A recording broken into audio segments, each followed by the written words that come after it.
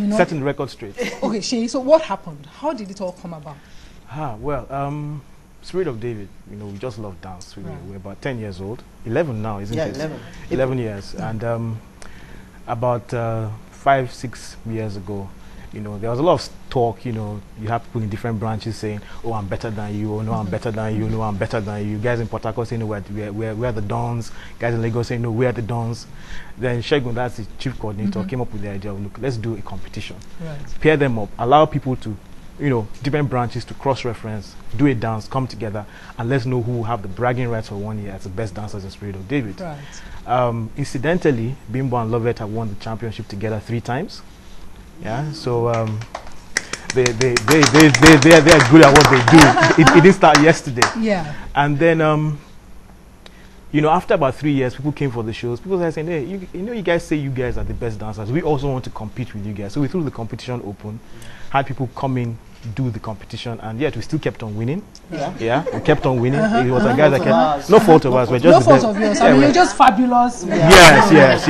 Say, hey, we're just good at what we do. Right? It's like growing our hair. I want to focus most especially on the organ, because it's not because I'm a TV professional. I look at that and say, God, what a logistics nightmare. It's a logistic nightmare in every aspect: back end, front end, production, management of people, sponsorship, leveraging. So you're talking to somebody who feels the pain. So tell me about the pain and the glory. Yes, I mean the glory is, I think, is what we're experiencing now. But I can't begin to talk about the number of times we would walk the streets of Lagos looking for a sponsor. Try to get a production house interested. People want listening to us. Kudos to the celebrities that finally came on the show. I think for everyone that agreed to come, we spoke to like maybe 5. Yeah.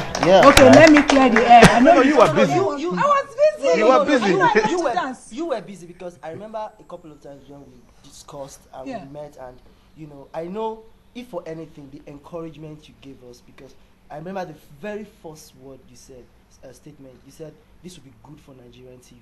And I think it speaks a lot about your personality.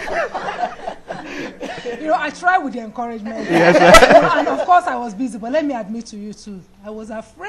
I was afraid. I was scared. My goodness. It's not all that dance I'm doing in my house when I go out. People will be looking at me and look at her. What does she think she's doing? So the celebrities.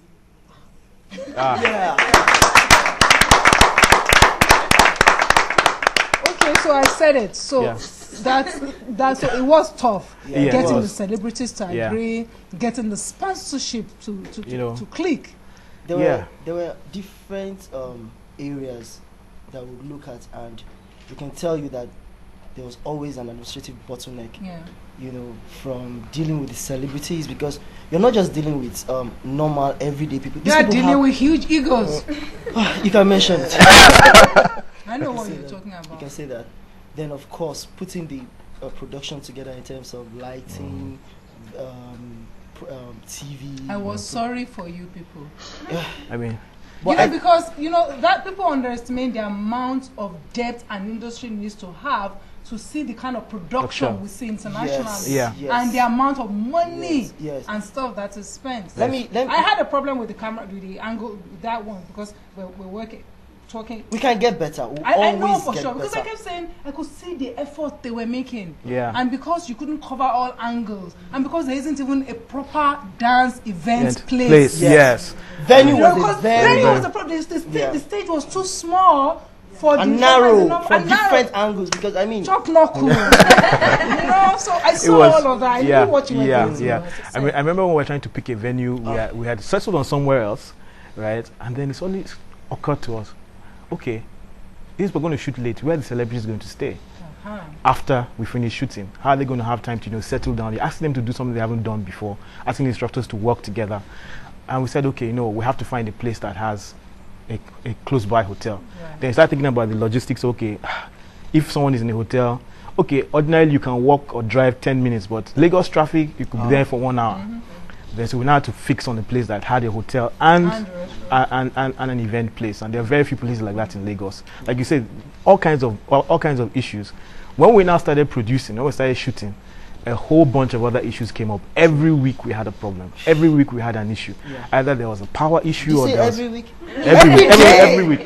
Leave it every week. Every week we shot, there was always a problem. Always a problem. But it's been a fantastic learning experience, and I think right now, what can we say?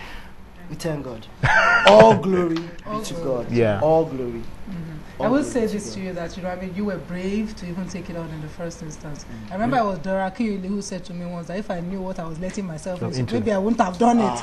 And there's always beauty sometimes in some form of naivety. Yes. Like, look, I just want to do this, and I'm going to do it, and then you learn as you go along. Particularly for us, I thank you for. I could sit down with you and just do a show on how the making of Celebrity Takes Two. But I've got all kinds of people here, and I've got you guys and your hair go. But I know what I said to you that time. It holds true that we needed a show like that. Yes. There's more coming, isn't it? Yes, definitely. There's going to be a season 2. There's going to be season 2, season 3. Yeah.